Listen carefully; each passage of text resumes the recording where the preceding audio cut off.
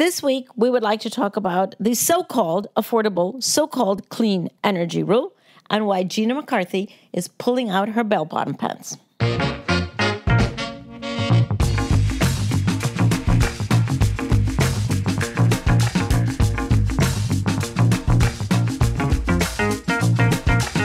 Hello, and welcome to Outrage and Optimism, a new podcast about dealing with the climate crisis and remaking the world. I'm Tom Rivik-Carnac. I'm Christiana Figueres. And I'm Paul Dickinson. And today, we discuss the repeal of the Clean Power Plan announced last week by the Trump EPA. We talk about what happened, what it means, and why its significance goes well beyond climate change. Plus, we talk to Gina McCarthy, former administrator of the EPA under President Obama and current professor of public health at Harvard University. Thanks for being here.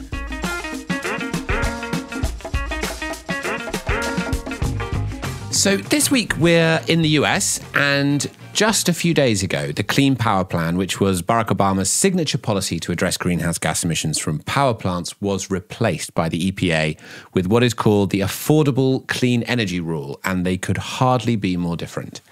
Now, we should say at the top end that due to an endangerment finding which established that greenhouse gases are pollutants, the EPA is required to do something about them. But what is entirely evident here is that the Trump administration is claiming to put in place a rule, but in fact doing nothing at all.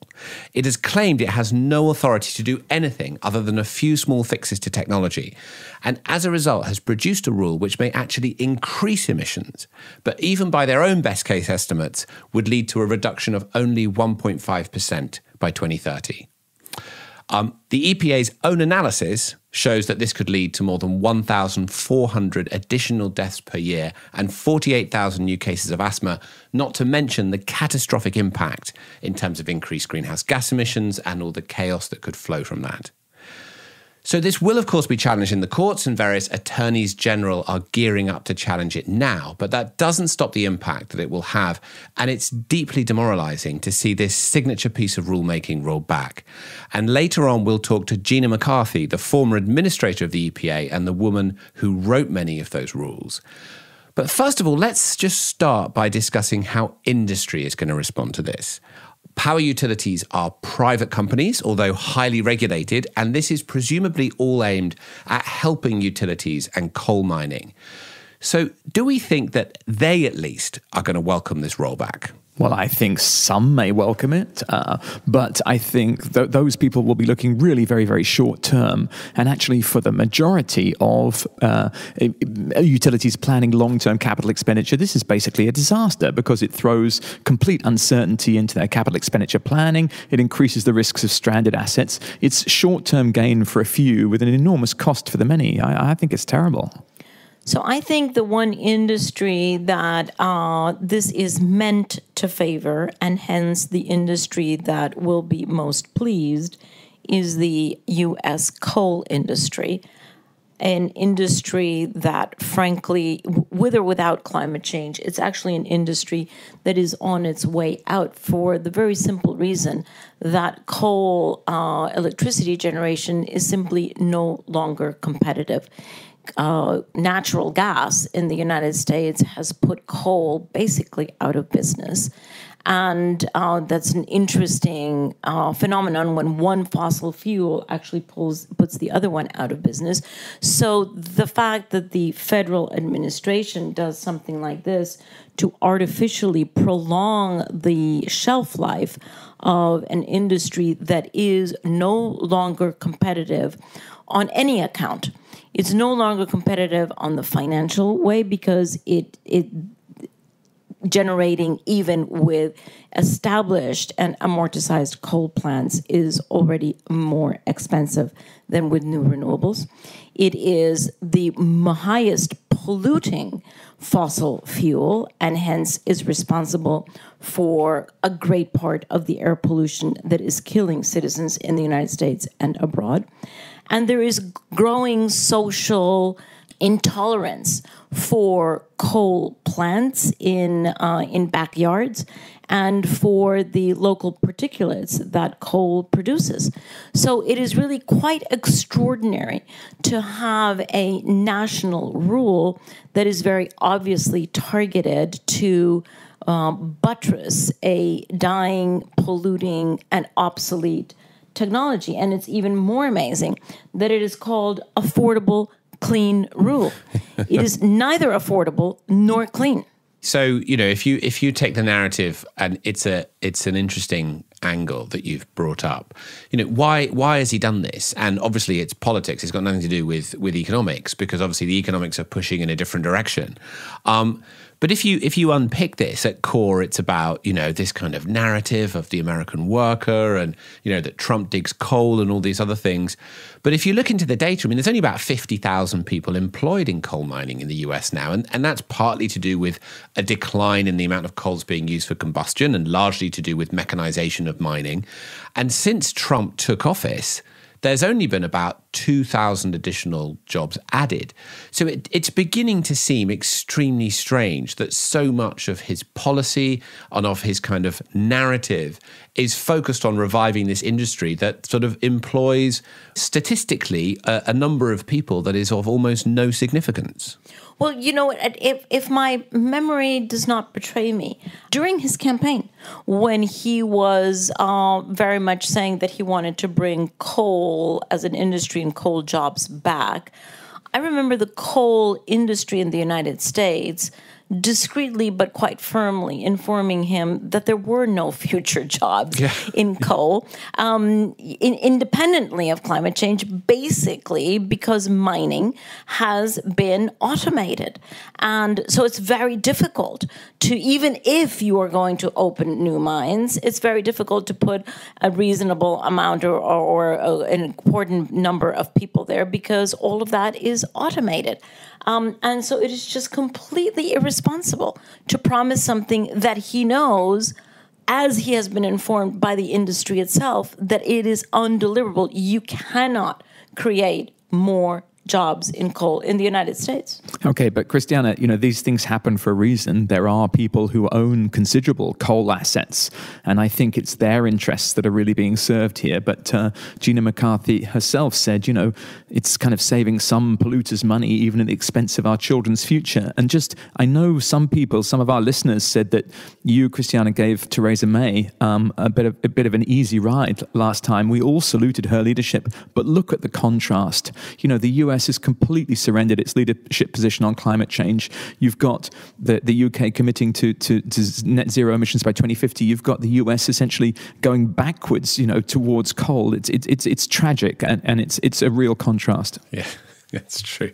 And I think on the jobs thing, the Duke Energy came out when this happened last week and said that this wasn't going to change their plan to create a sort of long-term transition away from coal, wholly based on economics. So, to come back to what you just said then, Paul, this is basically a function of a captured government that is serving the interests of those who are paying to support elected representatives. It's a form of corruption, isn't it?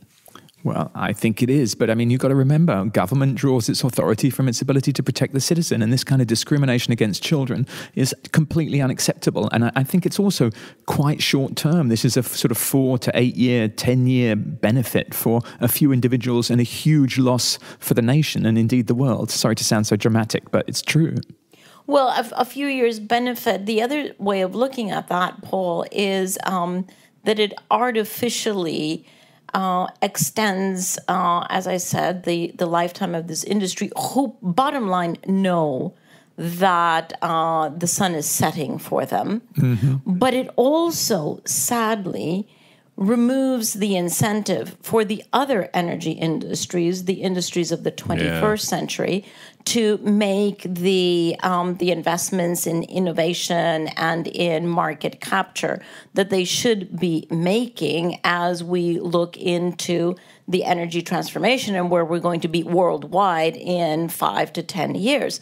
It's a little bit like, throwing a tantrum and saying, I really, really, really want my landline. I want my landline, and I'm going to keep my landline when everyone else is on cell phones. I think it might actually be more like a Betamax or VHS tape. It's even further ago than landlines, but yeah. So what do we, it's difficult, right? But what do we do about this? I mean, this is obviously a very depressing and disappointing outcome. This is firmly in the outrage camp rather than the optimism. And with the democratic debates having happened, just yesterday, climate change wasn't a top issue. And Alexandria Ocasio-Cortez actually came out and said it should have been more prominent, but it was there.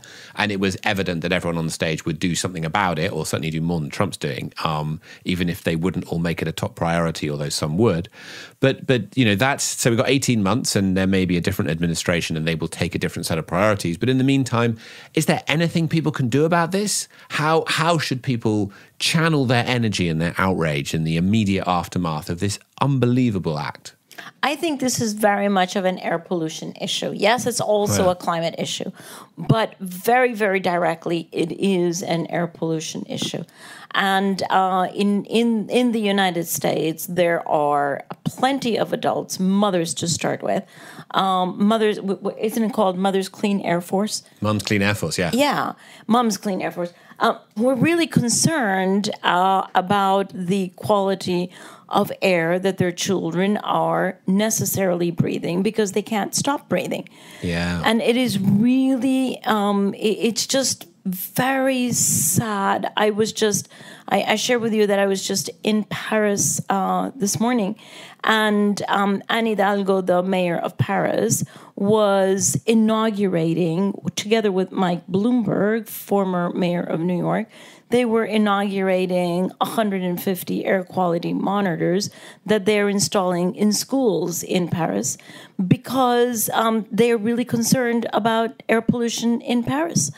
And they really are Anne Hidalgo, as a mayor, is very, very committed to cleaning the air pollution.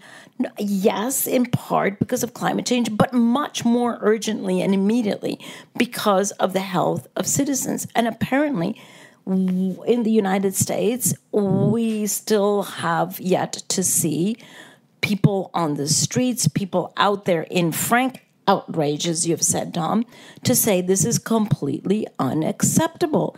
This is breathing pollution, smog, and soot directly into the lungs of U.S. citizens. Yeah. Okay, so that sounds like a good place for us to segue into a conversation with Gina McCarthy. Gina was the administrator for President Obama in his second term. She was the deputy administrator for the first term, and then she stepped up and became the administrator for the second term. And she was remarkable in terms of her ambition and her reach in rulemaking. She wrote the rules behind the Clean Power Plan. She was extremely active in both advocating for the legal right of the EPA to regulate greenhouse gas emissions under the Clean Air Act, and also taking steps to engage with stakeholders, to develop the rules, to sell it to the American public. And I can't imagine how she's feeling today, having seen these rules roll back. But let's give her a call and let's find out. Well, Tom, I should say, get ready to our listeners, because Gina is not one to mince words. She really is very, very forthright in her opinions. So don't expect a shrinking violet. Do not expect a honed diplomat here. You will really know what she thinks. Nice. Excellent. Let's do it.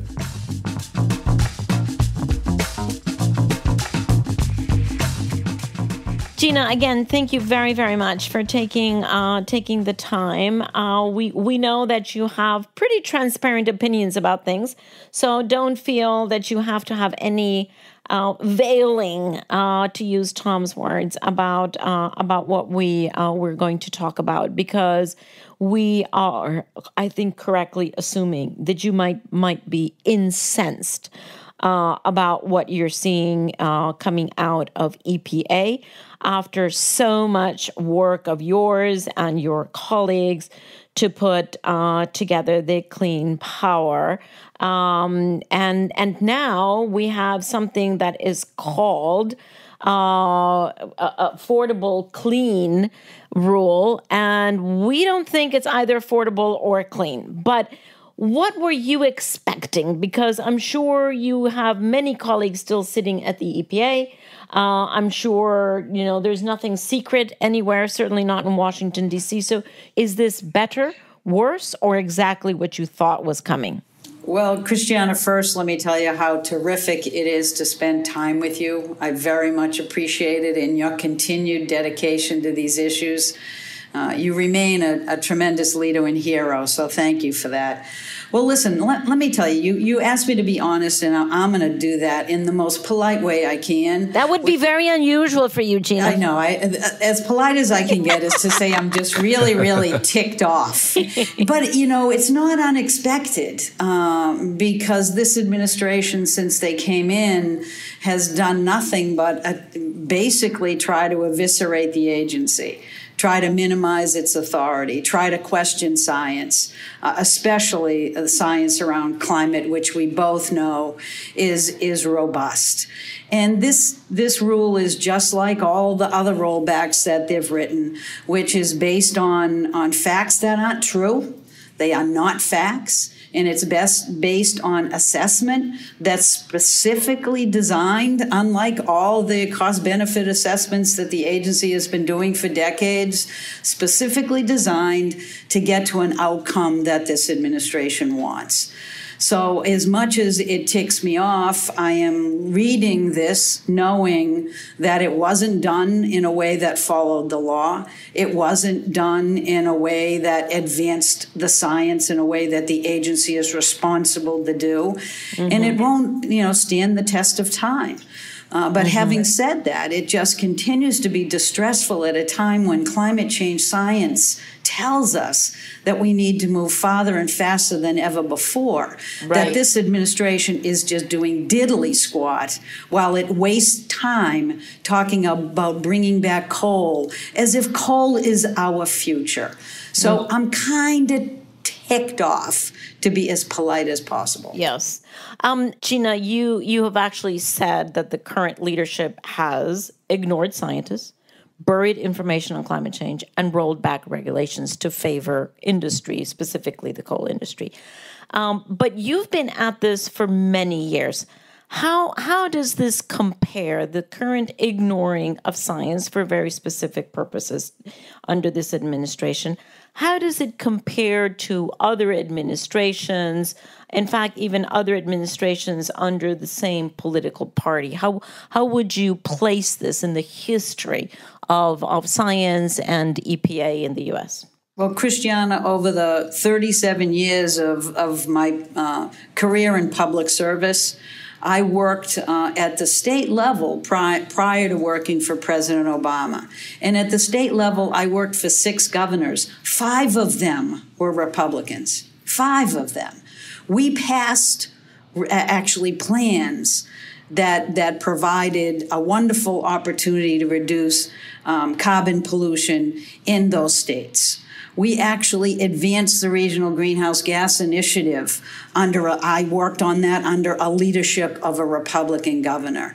And I will tell you unequivocally that while new governors come in, and in this case, new presidents come in, they have every right in the world to have a different policy view, to think differently. What they don't have is a right to come in and create the kind of uncertainty that this administration is creating, that even the industry sector, like the car auto manufacturing sector, like even the power plants, are reeling from today. And they don't have a right to make up facts and not follow the process of law in how you do rulemaking and expect to get away with it. And so I am confident of one and only one thing, that this rule won't stand the test of time. But what terrifies me is I cannot be confident right now that we haven't lost so much significant time that we will not be able to recoup back. And to have the United States fall from a leadership position where, Christiana, we tried to take really good action, which we did with the Clean Power Plan, that the rest of the world could actually see, so you could spearhead with others the delivery of the Paris Agreement. And to see this administration so callously disregard science and the law to their own benefit without thinking about what it means for our health and well-being and the future of our children is simply way more than disappointing. It's a disaster in and of itself. But speak to me a little bit more about the legal implications. You've said they are disrespecting the law. What do you mean by that? Are you saying that they are walking back what the EPA can legally do? Or are you speaking much more about the regulations themselves? And we know how car industry reacted just a little while ago to the Trump attempt to roll back vehicle standards. Are you speaking about the regulations themselves, or are you speaking about the legal standing of EPA? No, I'm speaking about the actual rulemakings themselves. Let me, without getting too wonky about this, let me give you a sense of what they did. The Clean Power Plan, as President Obama and I and others designed it, was designed to be able to reduce carbon emissions from the power sector by 32%.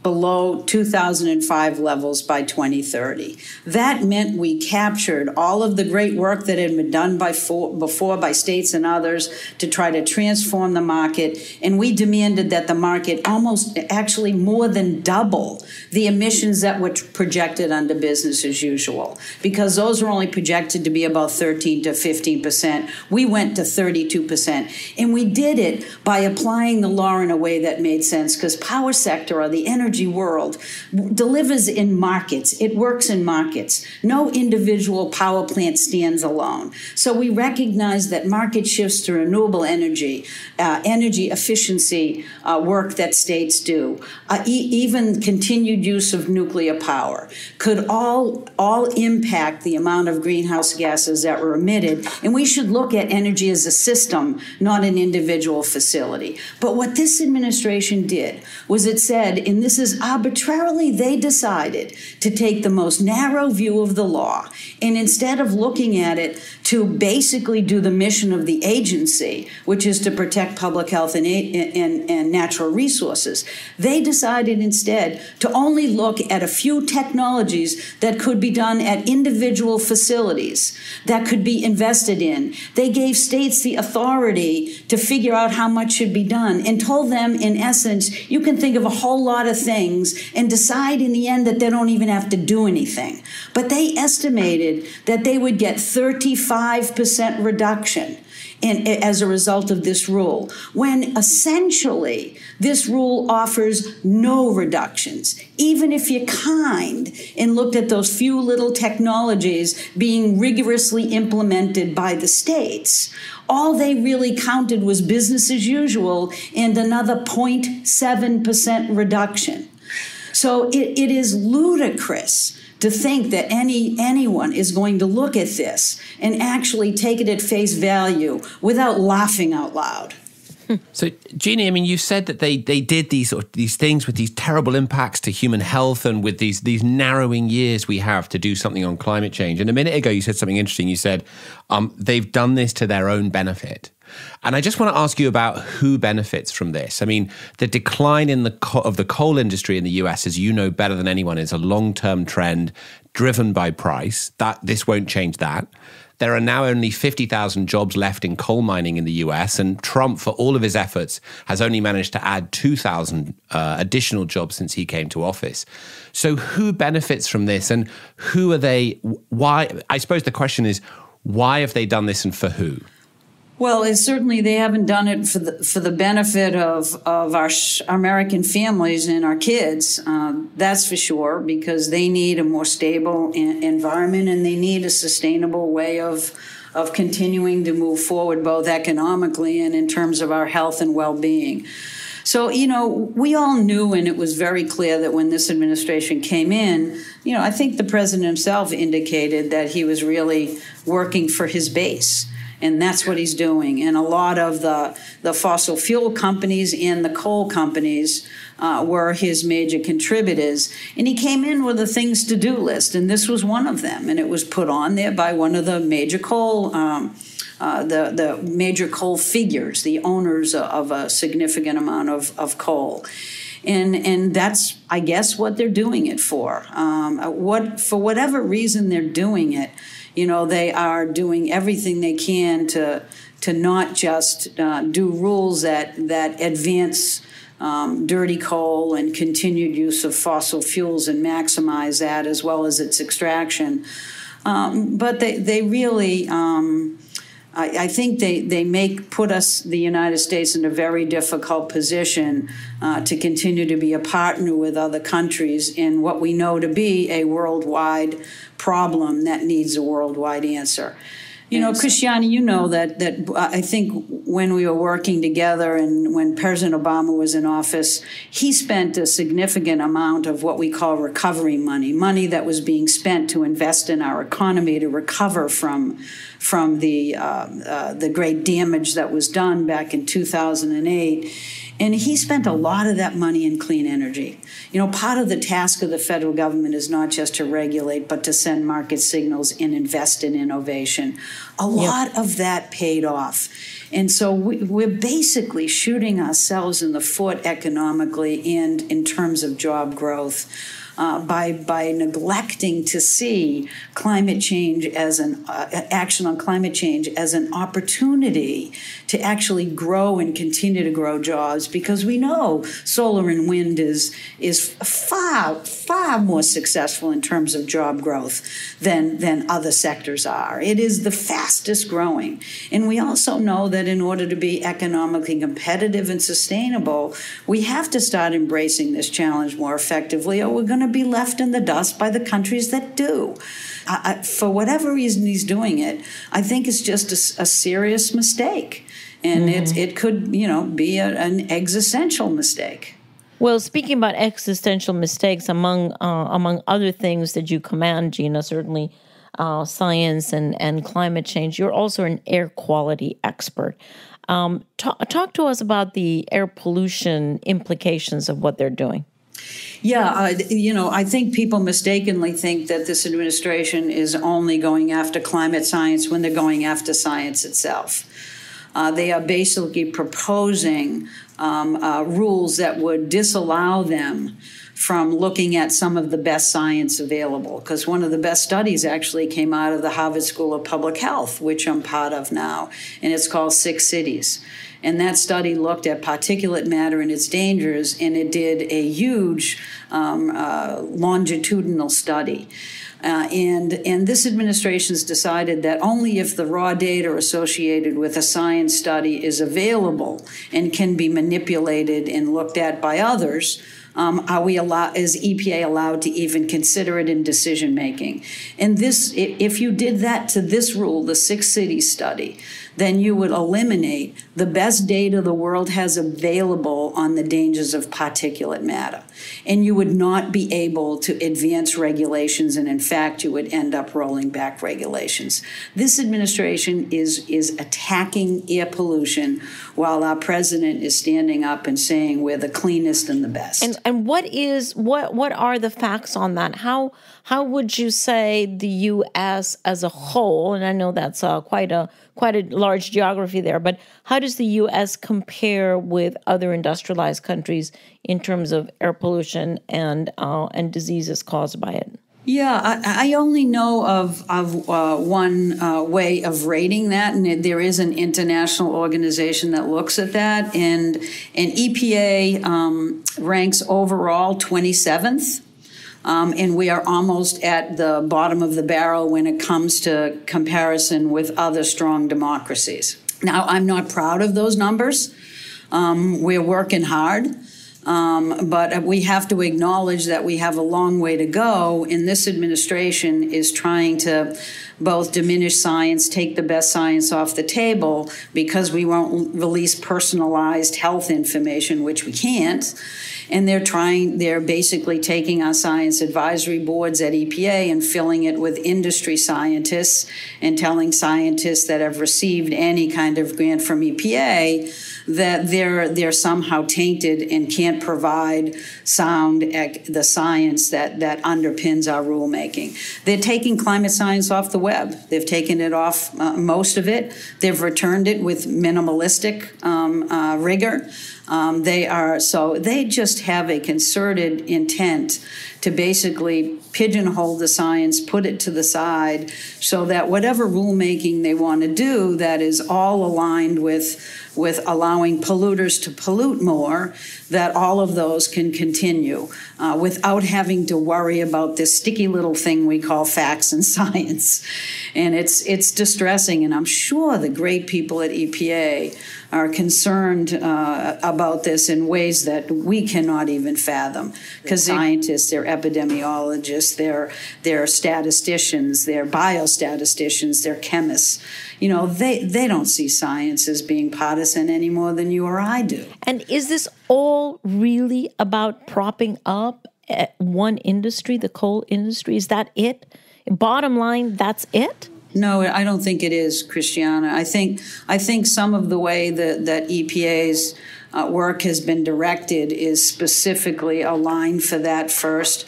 But in the United States, there has been sort of a long-term effort by some, I think, to make the federal government look like the enemy of the people, as President Reagan used to say, way back in the 70s and 80s. And that kind of attempt to make government seem inadequate has in some ways succeeded, because we haven't been able to get the resources we need to do all the tasks that Congress gave us. But in many ways, it's all really designed to diminish federal authority and to shift federal authority to the states.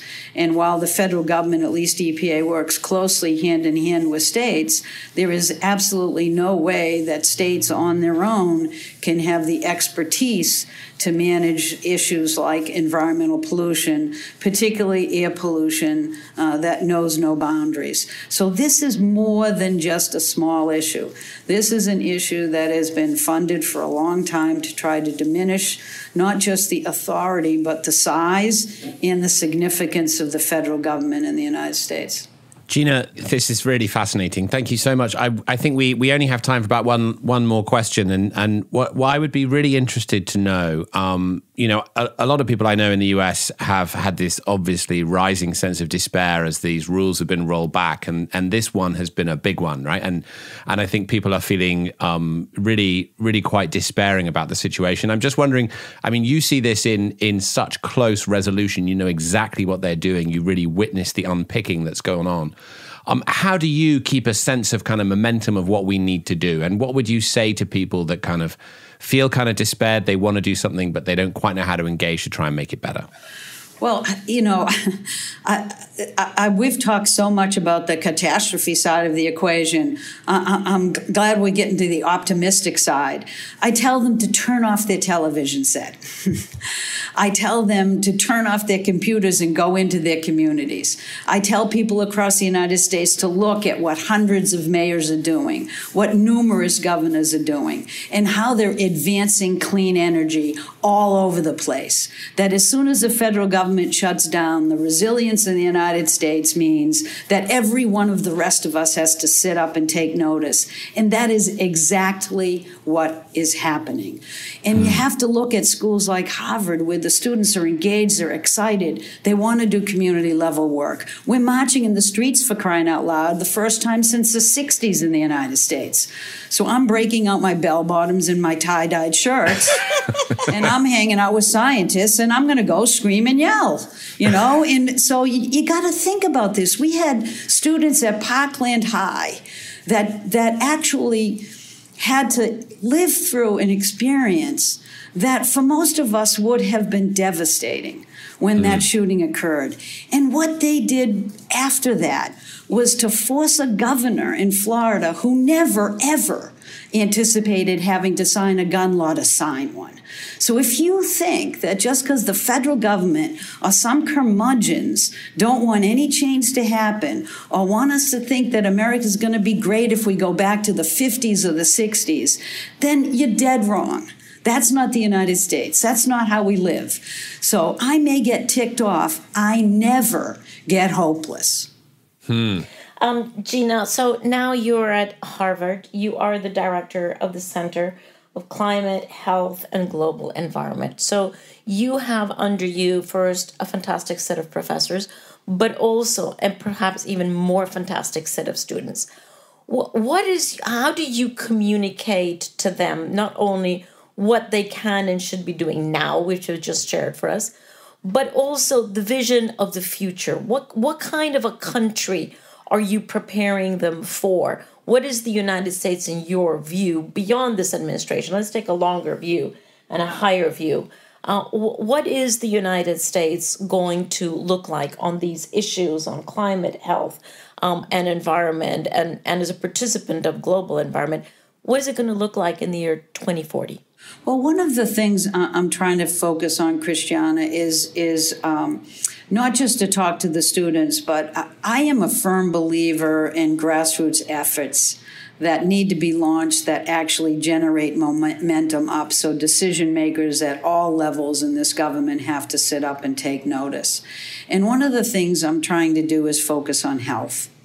You know, when you talk about what does the future look like, you know, I'm trying to explain to people that a zero carbon future, if we do this right, is healthier, it is more equitable, and it is more sustainable. If you look at it, I can't understand for the life of me why we're not running to get electric vehicles and make them more inexpensive so we can drive them. They're better and cleaner than the kind of fossil fuel, oil-fired cars that we've been using for decades. They'll keep our kids safe. They'll lower air pollution. They'll help us keep safer from both lungs and our cardiovascular system. Why aren't we loving electric vehicles, electric buses, and moving that, especially when it's always the most vulnerable that could hurt by challenges like air pollution? Why aren't we thinking of energy efficiency as something that benefits us, our solar, our renewable energy? If I don't have to pay an extra penny to a utility company, I'm dancing in the streets. So everything we're talking about here is not a future of sacrifice. It's a future that can be healthier today by the actions we take on climate change, and build us a future where there'll be less vulnerable populations, where people everywhere will be able to breathe clean air and have water and food that is safe and plentiful.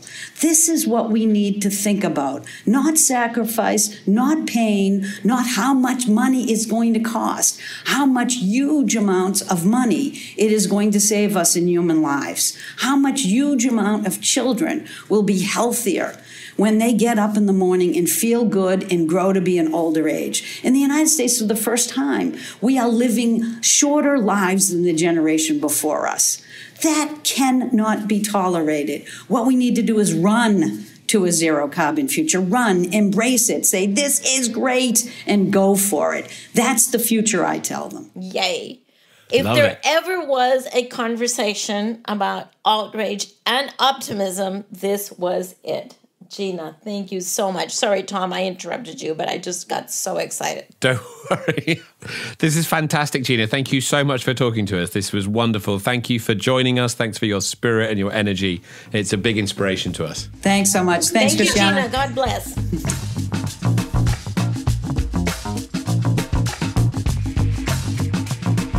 So that was an amazing conversation with the remarkable Gina McCarthy. Christiana, where are you after that?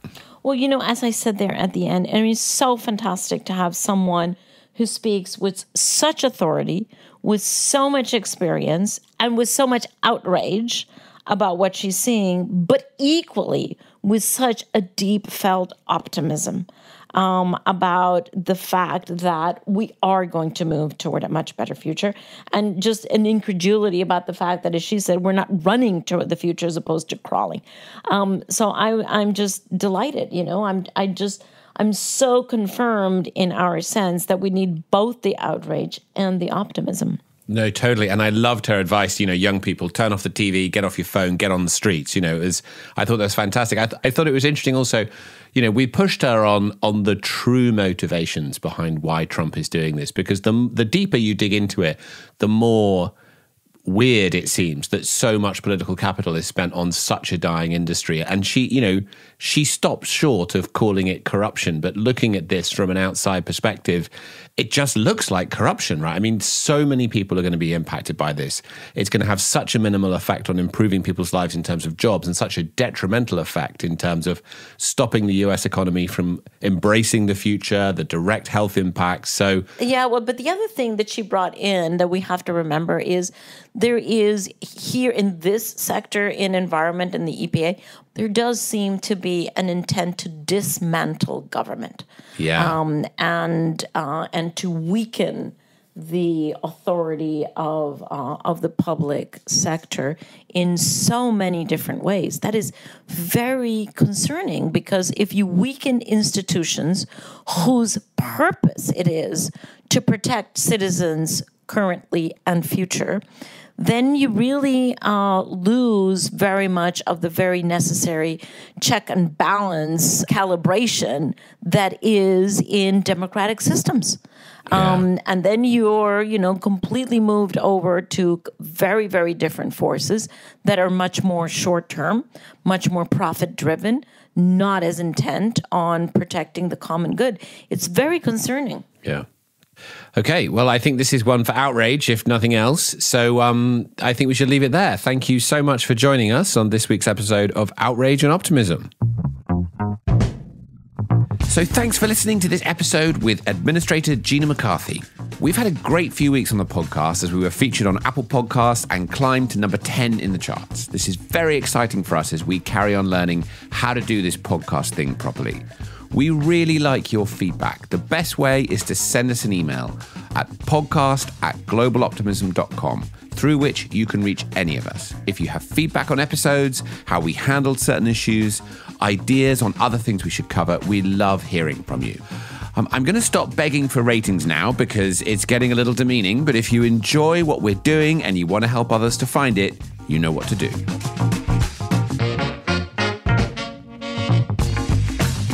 So Outrage and Optimism is a production of Global Optimism. It is produced by Clay Carnell. The team includes Pete Clutton-Brock, Chloe Revel, Natasha Rivett-Karnak, Marina Mansilla, Alejandra Vargas Morera, Callum Grieve, and Zoe Cholak-Antich. I'd also like to thank Nigel Topping and Michael Northrop. You can connect with us on Facebook, Instagram, and Twitter, and please do subscribe. Next week, we're talking about the EU and whether and how they are going to succeed in stepping up climate ambition after the failed attempt to do so at the European Council meeting last week. We'll be talking with the Commissioner for Climate Action, Miguel Arias-Cañete, an old friend and a key figure in the creation of the Paris Agreement. We'll see you then.